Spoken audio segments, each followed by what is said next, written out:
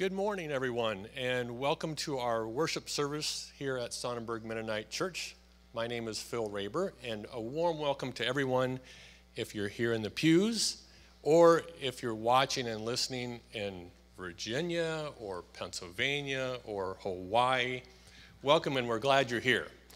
Although Hawaii, I might be tempted to be there as well, but anyway, if you're listening, welcome, and we call you to our time of worship here. We've been on a journey here this season of Advent and Christmas. A journey and a story that we all have our own personal stories that we're going through as well. Some of us celebrating birthdays. Carolyn Zerker today. And this last week, Lucas Miller and Dave Ross and William Holton and Donna Johnston's got a birthday coming up. So that's a fun time to celebrate. But we celebrate Jesus' birthday at this time of the year. Some of our stories include injuries or illnesses or diagnoses in our family members, or maybe saying goodbye to a family member with a funeral service. That's part of our stories. Part of the stories is the weather. If you haven't seen the weather lately, up and down. I don't know, in Ohio, it's highs and lows and I don't knows, but hang on. And also a fascinating story this last week that I just have to mention. For those folks that are sports fans, last Monday night, somebody had cardiac arrest on the football field of a pro football game. And these are 350-pound machines. These guys are monsters. And it's interesting how tough they are, but in a time of crisis, what happened? They all kneeled on the football field, and just last night, Damar Hamlin noted, he said, when you put real love out into the world, it comes back to you 3 times as much. The love has been overwhelming, but I'm thankful for every single person that prayed for me and reached out. If you know me, this is only going to make me stronger. I'm on a long road. Keep praying for me. That's a good story from this last week. We've been on a journey with this door over here. If you remember when we started off, it was all scuffed up, had multiple layers of paint, and we've been watching it become transformed. And now we have this beautiful color, and we have this pathway that's inviting us to look at the mountain. And this mountain up here, pretty unique. And I'm going to invite you to come up at the end of the service as well. But it has a little bit of a logo theme up here to the mountains. And you'll be seeing that logo around the church as well this coming year. And down at the bottom here, we have our theme verse for 2023. So here we are, we're tying off Advent and Christmas, and we're looking forward to the good news coming in 2023. And it says, trust in the Lord with all your heart. Lean not on your own understanding. In all your ways acknowledge him, and he will direct your paths. So you're going to be hearing that theme verse throughout this year. That's part of our story going forward. In that theme verse in the logo, I think you've seen that like at our congregational meeting, and there's going to be a nice write-up about all the meaning that went into the logo and the painting in the next issue of Sojourn, so be looking for that. There is a lot going on, and you may be thinking there's a lot going on here this morning as well. And so maybe not each element grabs your attention, but I'd invite you to perhaps zero in on 1 or 2 things. So maybe it's a reading, or it's a song, or a visual, or whatever. Not everything has to have the same meaning to everyone. But may you all join in to our worship for King Jesus, and may you experience love and restoration as you participate today. We're going to have a reading. This comes from Psalm 80, and it's the call to worship, and I'll invite you to join in. Hear us, shepherd of Israel, you who lead Joseph like a flock, you who sit enthroned between the cherubim. Shine forth before Ephraim, Benjamin, and Manasseh. Awaken your might. Come and save us. Restore us, O God. Make your face shine on us, that we may be saved. How long, Lord God Almighty, will your anger smolder against the prayers of your people? You have fed them with the bread of tears. You have made them drink tears by the bowlful. You have made us an object of derision to our neighbors, and our enemies mock us. Restore us, God Almighty. Make your face shine on us, that we may be saved. Your vine is cut down. It is burned with fire. At your rebuke, your people perish. Let your hand rest on the man at your right hand. The Son of Man you have raised up for yourself. Then we will not turn away from you.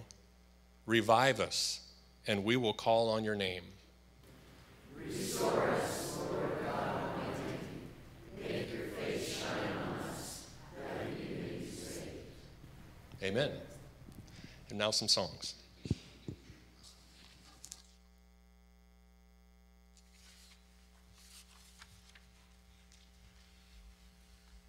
Good morning.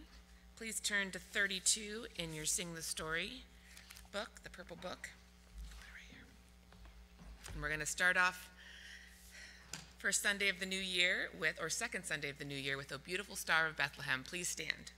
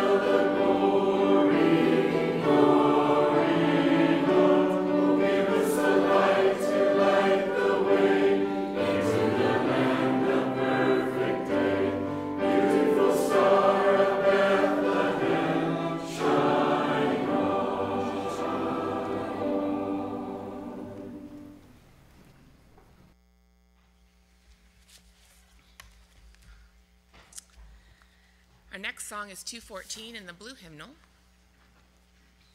and this has a leader part and an all part. And so I'll be the leader, and you guys can be the all, and just a lot of good words regarding the birth of Jesus.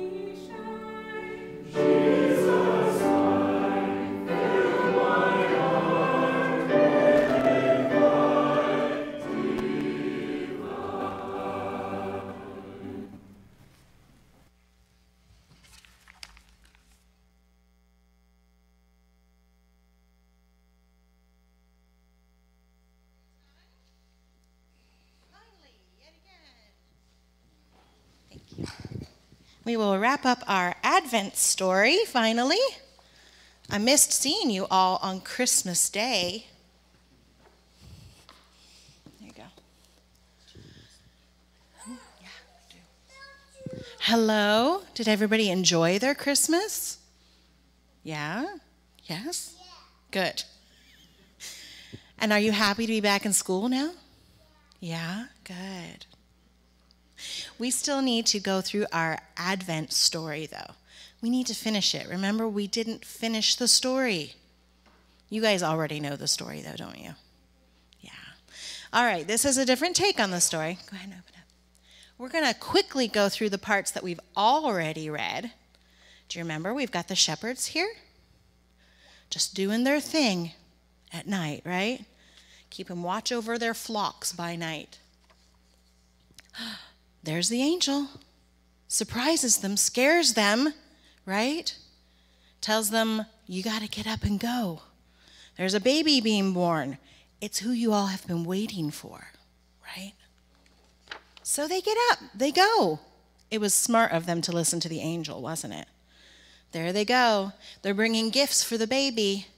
They're traveling. They're following that star. Do you see the star? Yeah. They're following the star. Oh, they come upon somebody.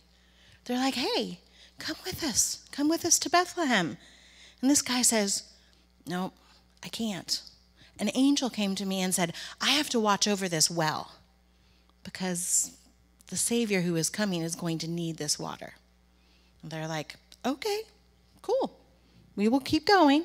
We wish you peace on this good night. And now they come upon somebody else. What's that guy doing? He's fishing in the middle of the night. Do you normally fish in the middle of the night? No, you don't. I don't know why you would. That would be silly. Anyway, he's fishing in the middle of the night because an angel told him to, right? He's like, I was told by an angel that the Savior who is coming will need fish. So I'm fishing. So they leave him there to keep fishing, and they're going to go on their way. And here they come across somebody in the middle of the night out there. What is he doing? He's plowing a field. He's got some very strong oxen there, and he's got a plow, and he's pushing it. He waves to him and says, I can't come with you guys. I wish I could, but an angel came to me too and said, I've got to make some wheat. I'm going to sow the wheat in this field. It's going to grow. It's going to ripen. I'm going to harvest it. I'm going to make it into flour. I'm going to make it into bread because the angel told me the Savior who is born will need it. It's going to need bread. One more group of people they come across on their way to Bethlehem to see this new baby. What are these people doing? They're picking grapes in the middle of the winter when grapes don't normally grow. But they were told also by an angel that if you go out and look at your vines, you will find grapes. You must harvest them right now. You must make them into wine because the Savior who will be born will need it. Okay, so they're harvesting the grapes. We wish you peace on this good night as they travel on. This night is full of secrets, they say. In this story, they weren't the only ones to be visited by angels, were they? No. So they keep traveling, they keep following the star. It's cold out. They're going a long distance. But who else is going to see this baby that's going to be born? Who are these guys? The wise men. What are they also called? What are they also called? Magi. Yes, Eliza? They're bringing presents. They are. They have to find the king first, don't they? They're also called the three kings. Who are you? They're the wise men, the magi, three kings, men from the east. And they're traveling very far on their camels. And their servants are kind of starting to complain.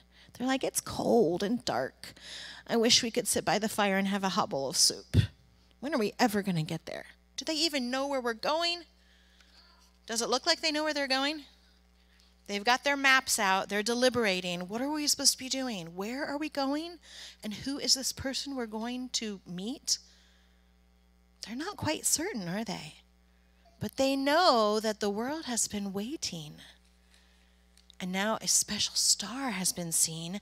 They're following that star because they have been told by prophecies from a long, long time ago that it will lead them to this new king, to this person the world has been waiting for. So there they are. They're going to keep going. Oh, look, here we have a city in the distance. We've got shepherds walking down here. They're walking, following the star. We've got wise men walking over here, following the star. They're heading to the same place, aren't they? Okay, turn the page. Yeah, it's true. We're not going to get to that part in this story, though. Mary and Joseph have been waiting for this night. Months before, an angel had appeared before Mary and said, Mary, blessed are you among all women, and blessed is the child you will carry, baby Jesus. Mary and Joseph knew this was a gift from God. So they had been visited by an angel many months before, right? We talked about that, about how they were Israelites, and they had been waiting with all the rest of Israel for the Savior to come, for God to send his most special gift, right? Let's see. So on that night, Mary and Joseph had settled into a stable where the animals made room for them. And as the kings and the shepherds hurried toward the star, a radiant light filled the stable. The animals lifted their heads at the sound of a newborn child's cry. Do they look happy, the animals? I think they look happy to be sharing their stable with the new baby.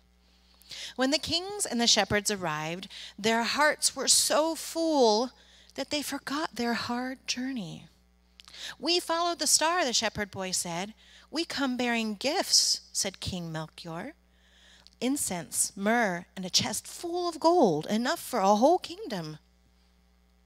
"Is the baby a king, or is he a shepherd?" whispered the little shepherd boy. "Shh," the oldest shepherd told him. "Would the child like it if I played my flute for him?" asked the shepherd boy. So the boy played for the child, and the others quietly offered their gifts to him. Then an angel appeared and said, "Kings and shepherds, rejoice. Let the whole world rejoice." And far away, the man watched the well. The fishermen fished, the plowman sowed, and the man and the woman aged the wine. For the time would come when Jesus would need water and fish and bread and wine. Water to cleanse the souls of the weary, fish to multiply to feed the many, and bread to break with the wine on another night of miracles.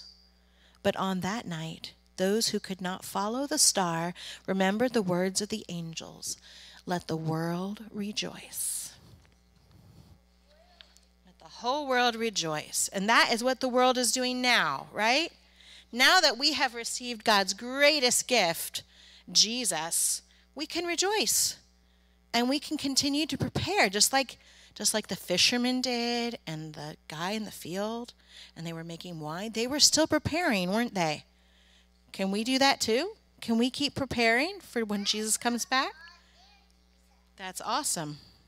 Yes, Karis? Yeah, I know. This story kind of condenses it all, huh? Yeah. Thank you guys for listening to the story. You can go on back to your seats now.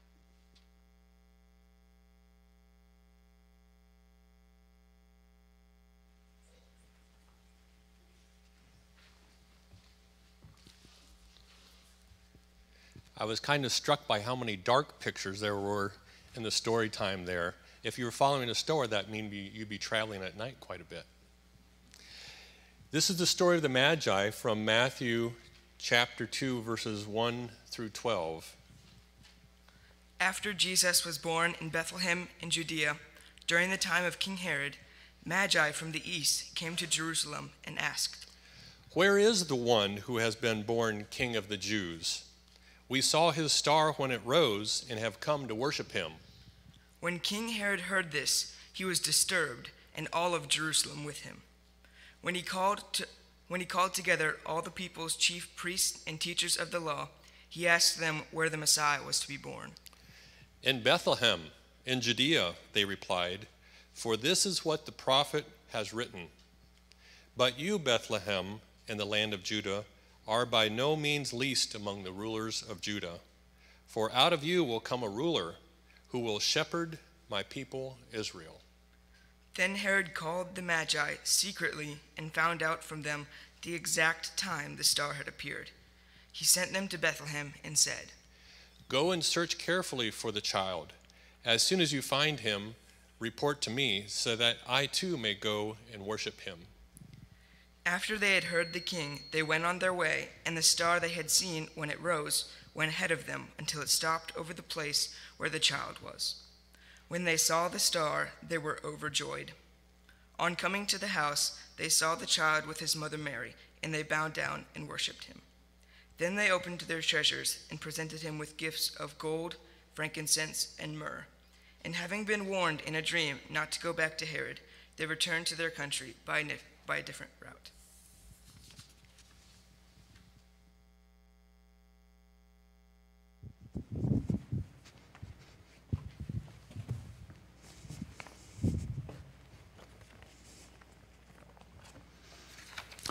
Grace to you and peace from God our Father and Jesus Christ our Lord. For 7 weeks, we've been on this journey of Advent, Christmas, and Epiphany. And I believe each year I grow more in my understanding, and I believe this is probably the way for most of us, of what Advent, Christmas, and Epiphany mean. Growing up, I was not familiar with these words. It wasn't until probably after college when I came back to my home congregation, was on the worship committee, and realized, oh, there's a season of Advent, Christmas, and Epiphany. Well, what does that mean?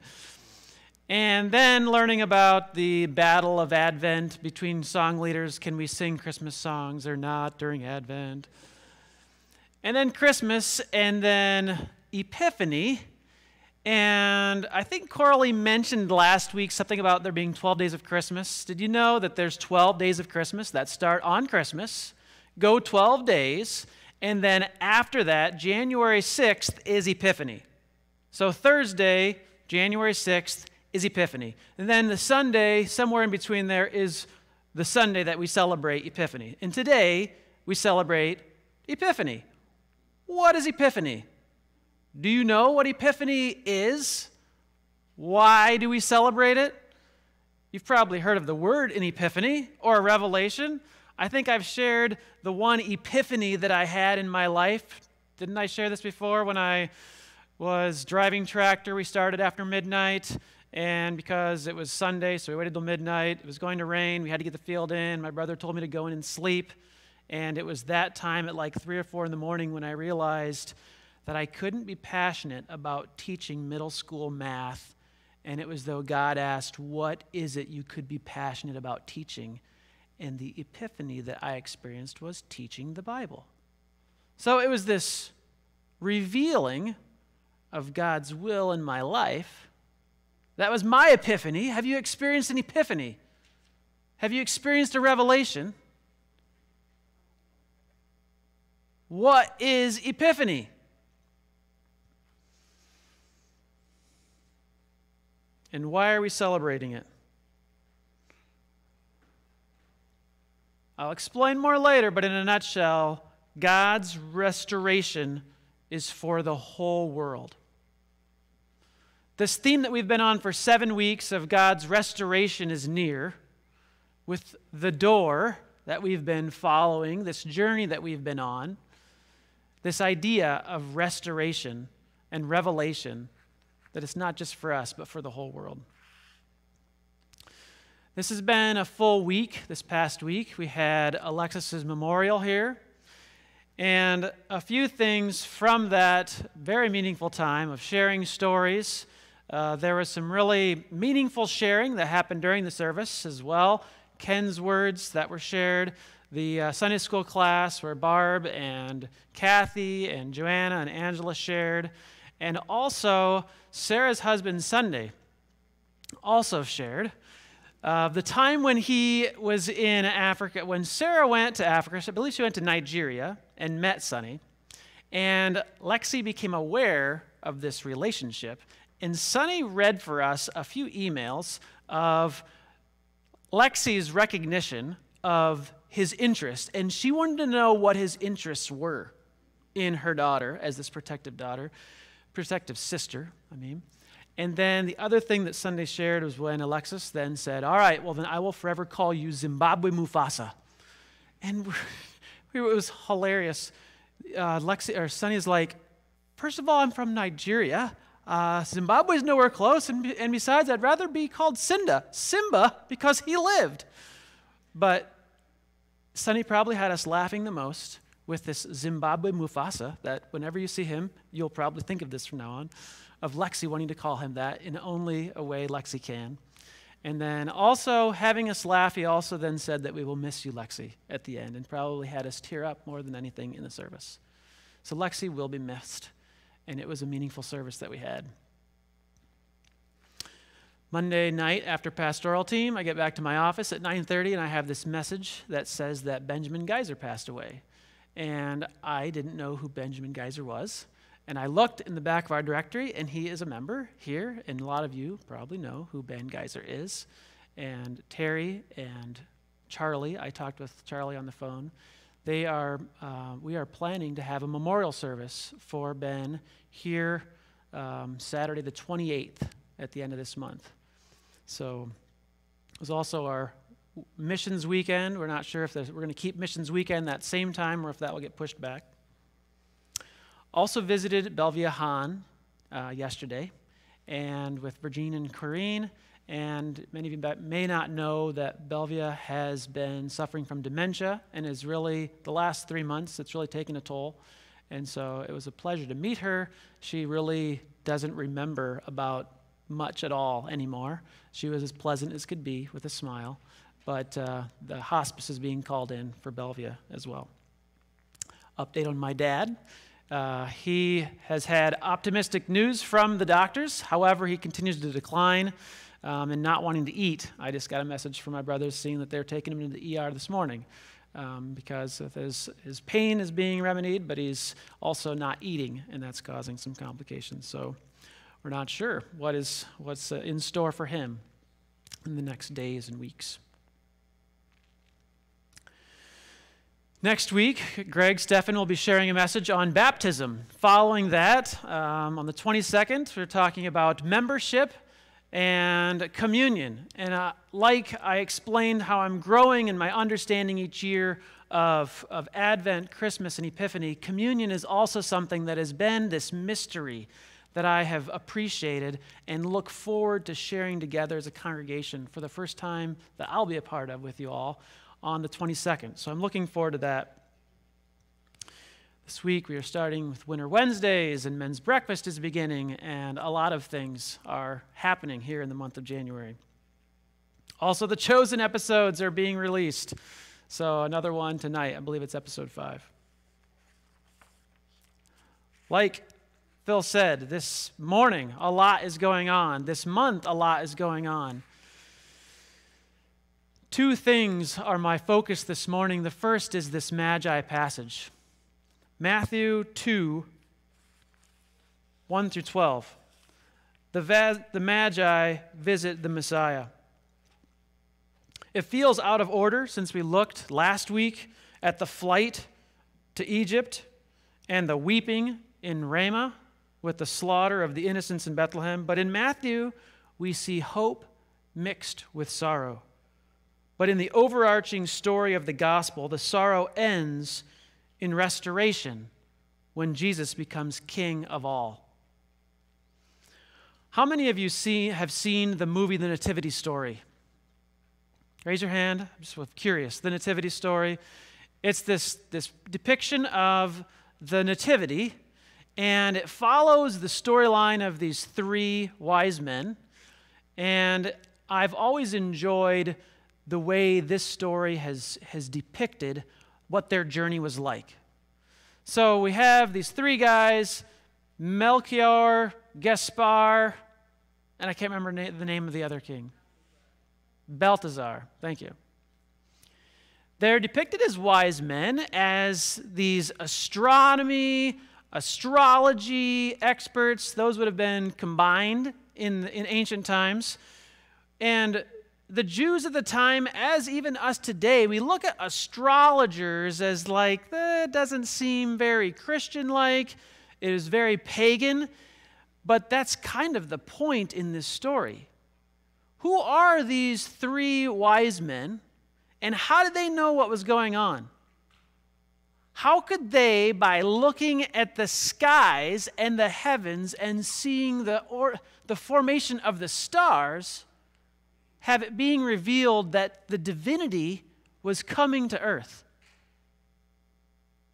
Somehow, in the stars, they could tell that this was happening. There's this wonderful mystery in this story. And in the Nativity Story, the movie, it's pretty quite funny how they're reluctant. The one guy is like, we've got to go. The one guy is like, there's no way I'm going, and decides last minute to come along. And they have their quirky personalities. But the part that is most moving to me is all along when they get to the end and they come and they share their gifts. And in awe, especially the one that didn't want to come, he is just moved beyond words at the significance. For me, it's the significance of his gift that he lays at Jesus at the manger. They bring these gifts worthy of kings. They had to have been likely very wealthy to be able to make this journey from so far away. As my daughter pointed out, it would have been later in the story. And they bring these gifts and they set them down, gold, frankincense, and myrrh. And it's the last guy that brings and sets down myrrh and says, "For thy sacrifice." And he's just in awe, just stupefied awe at what is happening here. He didn't want to come along on the first part. And then he's setting this gift down. Did he know what this meant? Did he know, why was he giving myrrh? Is this embalming, incense for thy sacrifice? The significance of these gifts were so profound that these three wise men that came from so far away, because they saw in the heavens that the King of Kings was being born on earth. We mentioned last week that they showed up, we talked about Herod and how the angel comes to them in a dream and tells them not to go back to Herod. Herod, the ruthless ruler who murdered his wife, his 3 sons, his mother-in-law, his brother-in-law, and an uncle, and many others, when he suspected treachery, plus all the baby boys in Bethlehem, all because he's worried about losing his throne, and the Magi show up and say, "Where's this King of Kings that was born of the Jews?" Well, that's the wrong guy to tell or to ask, but they knew the prophecies foretold he'd be born in Bethlehem. There's also this parallel with the wise men of Christ, a wise king traveling from afar to bring the gift of light and life. Some say that the star it wasn't the right timing for it to be like Halley's Comet, which comes regularly. Some say that Jupiter was known as the royal or kingly planet. Actually, I got this from N.T. Wright in my one commentary for everyone. And that Saturn was sometimes thought to represent the Jews. So it could have been this aligning of Jupiter and Saturn that came together to form this star of Bethlehem that then moved in a way probably I hadn't thought of during the night. Most of their travel would have been easier to follow unless it was bright enough to see during the day. Was it an angel? How did they get to Jerusalem and then have it move over Bethlehem and then come to the house where the child is? No longer the manger in a stable, but a house. So it does make sense that it was a little bit older, only for then, when Mary and Joseph had to flee and for Herod to kill all the baby boys 2 years and younger. How did this star guide them there?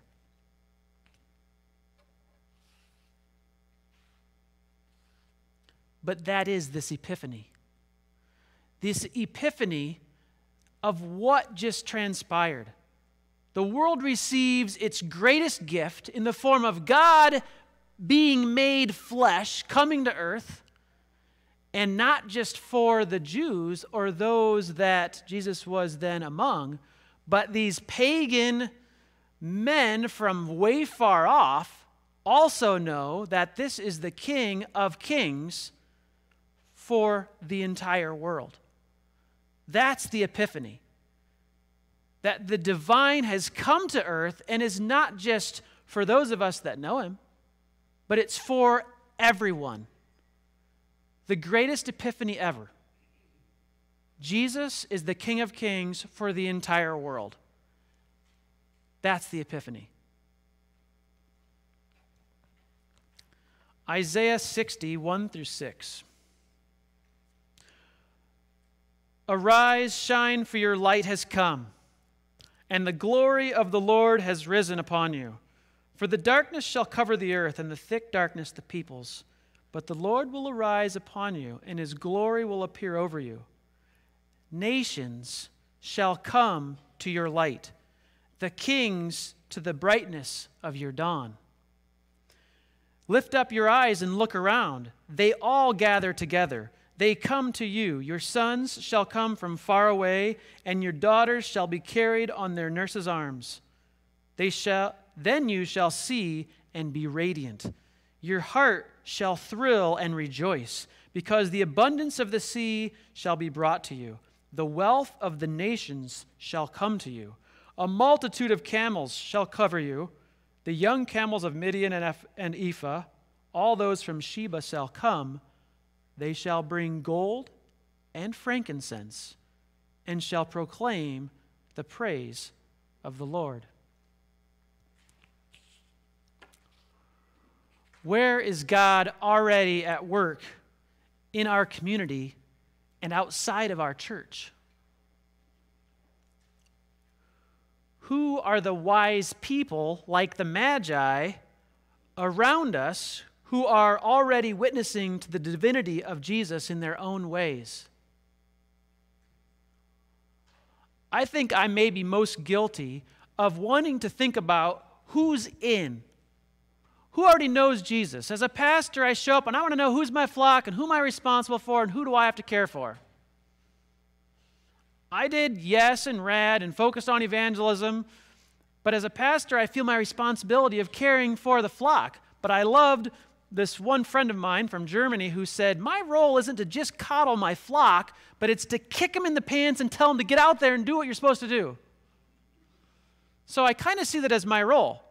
I'm caring for our flock, but I'm calling each one of you to do what you're supposed to do. And this idea of this epiphany is like not just self-centered, focused on who we are as a church and what we can grow in our ministries, but who's out there already doing stuff that we can join. That's still also mission-focused, outreach-focused, evangelism. Who can we draw in and who can we share the good news? But it's this opening of our eyes to see that there are others that are already worshiping the King, and it's maybe not in the ways that we are familiar with. How are we seeing the many ways and the people around us are already acknowledging the King of Kings?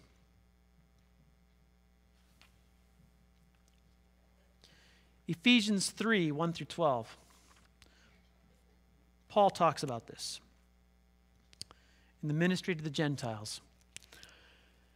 This is the reason that I, Paul, am a prisoner for Christ Jesus for the sake of you Gentiles. For surely you have already heard of the commission of God's grace that was given me for you, and how the ministry was made known to me by revelation. As I wrote down in a few words, a reading of which will enable you to perceive my understanding of the mystery of Christ. In former generations, this mystery was not made known to humankind, as it has now been revealed to his holy apostles and prophets by the Spirit. That is, the Gentiles have become fellow heirs, members of the same body, and sharers in the promise in Christ Jesus through the gospel.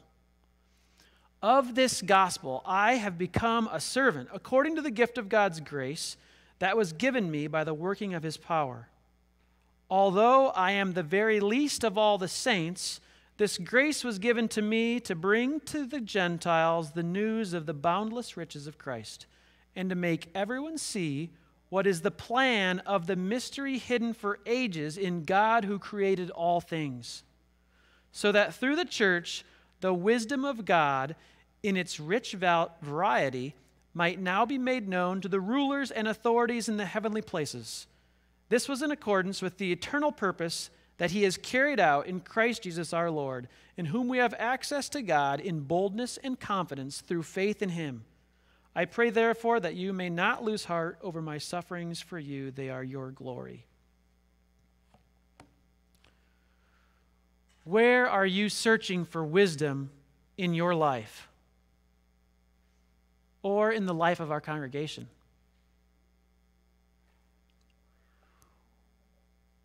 What does it mean that the mystery of Christ is the wisdom of God?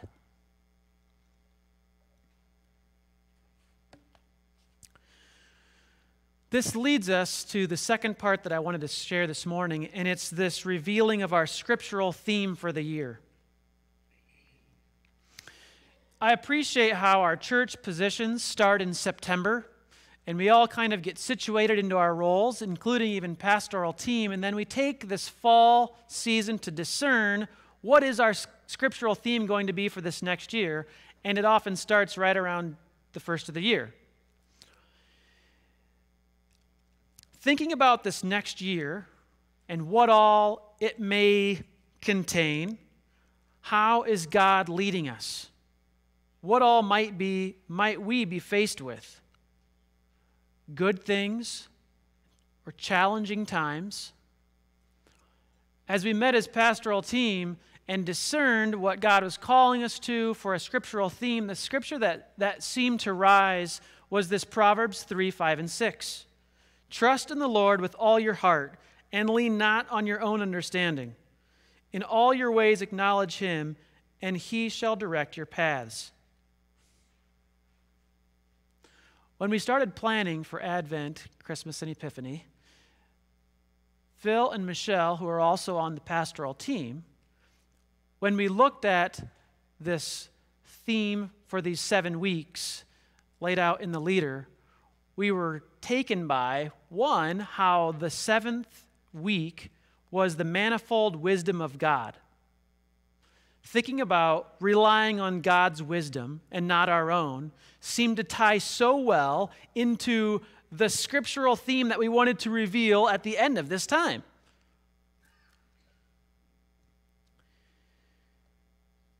The church logo being revealed this year was thought about long this past year, kind of revealed at the business meeting. We're seeing more of it now. It was on our bulletin the last Sunday in the image here that is being restored in our door restoration. This door is going to serve as an Ebenezer for us throughout this whole year. And I loved when we met to plan, Michelle had this idea of an Ebenezer. And she didn't see that it was also an idea in the leader. I couldn't believe she had thought of this idea before she'd seen that it was an idea. I was like, great idea. So we're planning on having this be somewhere in the church as an Ebenezer that we raise up. If you don't know what an Ebenezer is, it's a stone that's usually raised up as a reminder. And they talked about some churches do this at the beginning of the year. They bring a stone and they set it up. Well, this door is going to be our Ebenezer for the year, reminding us of this journey that we're on, and we have this path that's headed back to this Sun Mountains, which Sonnenberg means, that will be explained even more in the development of this logo, but it's beautifully depicted in this restoration painting of our door with our scripture also at the bottom of it.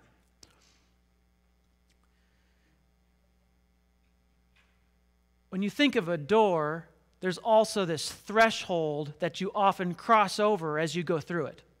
And I'm reminded of Chronicles of Narnia in the last battle, that door that appears, that's the stable, and then it enters into heaven.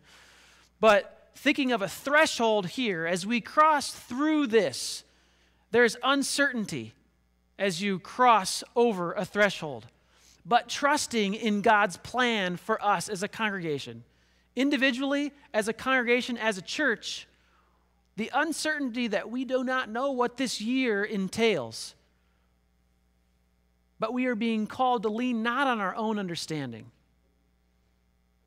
but to trust in the Lord with all of our heart. We acknowledge God in all of our ways, and what will happen? He will direct our paths. Come what may. The last thing I want to point out is ask you to turn in your blue Mennonite or blue worship hymnal to number 603. It's the song that we've been singing every week so far during this season.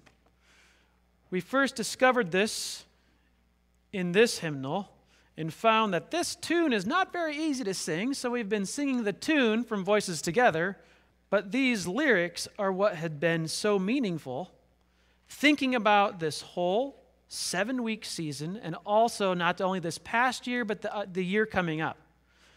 I want to simply read through the verses, and in light of everything that's been said, point out as you come to your own revelation of what the significance of these lines. And then we will sing it one more time as a congregation. So I'm just going to read it and you can follow along. But then remember, when we do sing it, we aren't singing this tune. It'll be projected and it'll be from the Voices Together tune. But listen to these lyrics. Sometimes a light surprises the child of God who sings.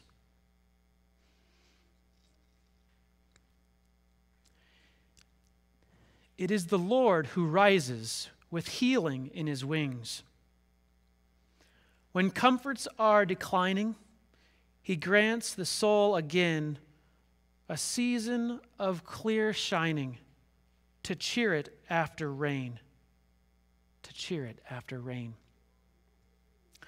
In holy contemplation, we sweetly then pursue the theme of God's salvation and find it ever new. Set free from present sorrow, we cheerfully can say, let the unknown tomorrow bring with it what it may. Bring with it what it may. It can bring with it nothing, but he will bear us through. Who gives the lilies clothing will clothe his people too. Beneath the spreading heavens no creature but is fed, and he who feeds the ravens will give his children bread. Will give his children bread. Though vine and fig tree neither their wonted fruit should bear, though all the fields should wither, nor flocks nor herds be there, yet God the same abiding, his praise shall tune my voice, for while in him confiding, I cannot but rejoice. I cannot but rejoice.